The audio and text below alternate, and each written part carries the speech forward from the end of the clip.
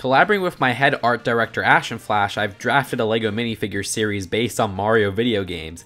This is 100% custom fan creation not made by LEGO or Nintendo, and the choices are what I think LEGO would realistically do in a series like this. If you haven't seen our Smash Bros series, this would realistically come after that one, so we wanted to keep the character designs different between the two. Our first minifigure is Mario, of course. This one is a different variant from the Smash series with its lighter colors from the main series game, and Cappy, a new hat piece. Since this is straight from Odyssey, his accessory is a moon, another new piece. An update from the Smash series is that he uses the new mid-legs piece, which was revealed after we did that series. It's so useful with high accuracy. Keeping up with the Odyssey theme, we have Wedding Bowser. This one uses the same new pieces introduced in the Smash series, which, yes, he'd fit in a bag since he's just a bit taller than Mario, and also has a new hat piece to throw.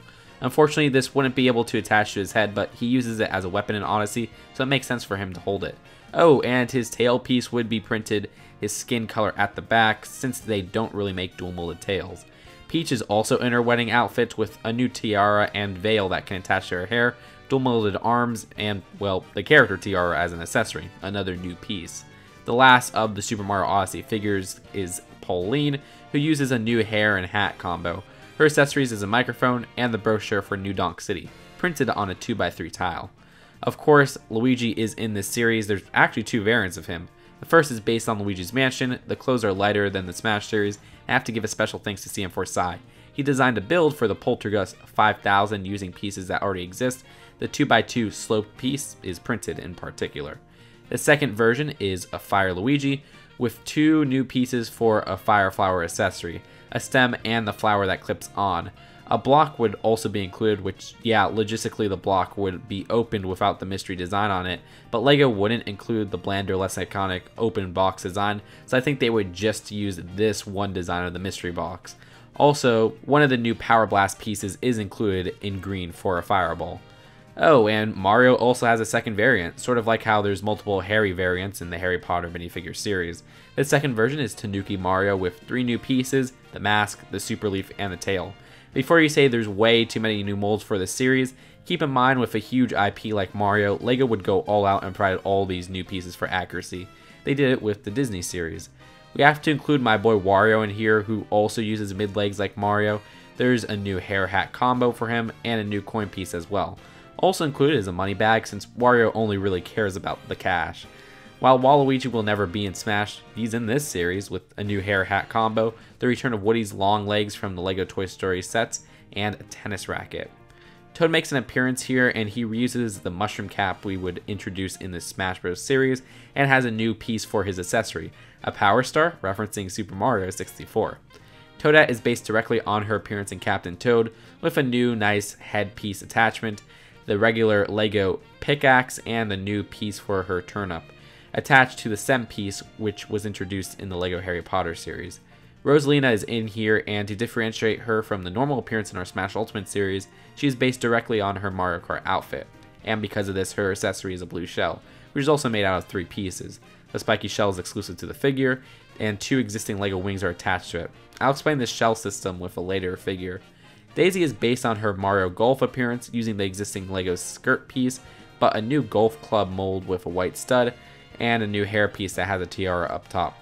Our Smash series has a regular Yoshi in it, so this one is literally just a red recolor. Come on, you know LEGO would cheap out and do this. Let's do some of those enemies, like Bowser Jr. Based on his Super Mario Sunshine appearance, he has a new neck attachment of his shell and bib, and a new tail, and a new head mold. Oh, and a new Shine Sprite piece. Yeah, okay, maybe that is too many new molds for one figure. But his other accessory does reuse an existing piece, the LEGO paintbrush with some new printing. There's a red Koopa Paratroopa and Goomba, the main figure being the Koopa, and the Goomba would be included with him as an accessory. Alright, so now I can explain the shell system we created for this series that was kind of used with the blue shell. The shell has 2 slots where you can slip the existing LEGO wings into it. The bottom has an anti-stud where minifigures can hold it, and where it can be attached to a neck piece. Exactly what we included here. Nice, right? His head's a new mold, the Goomba is a new mold, which would fit onto studs at the bottom.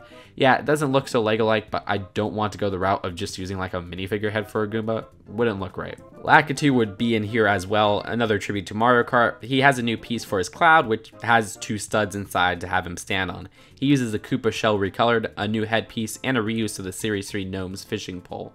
A 1x3 is attached to it, which has a clip on the back and 3 studs at the bottom to show the go lights from Mario Kart. Clever, right? Hammer Bro is another enemy who made it in, and he uses mid-legs and a new molded head, the Koopa shell with a new pattern attached to the neck piece, and a new mold for his hammer. It's hard to call Shy Guy an enemy, but he's in here, and he comes with Boo as an accessory. The body is just one piece, a bit like the new Hagrid figure, with the short legs at the bottom. Okay, maybe he's a bit too big, but the scale with LEGO minifigures aren't perfect.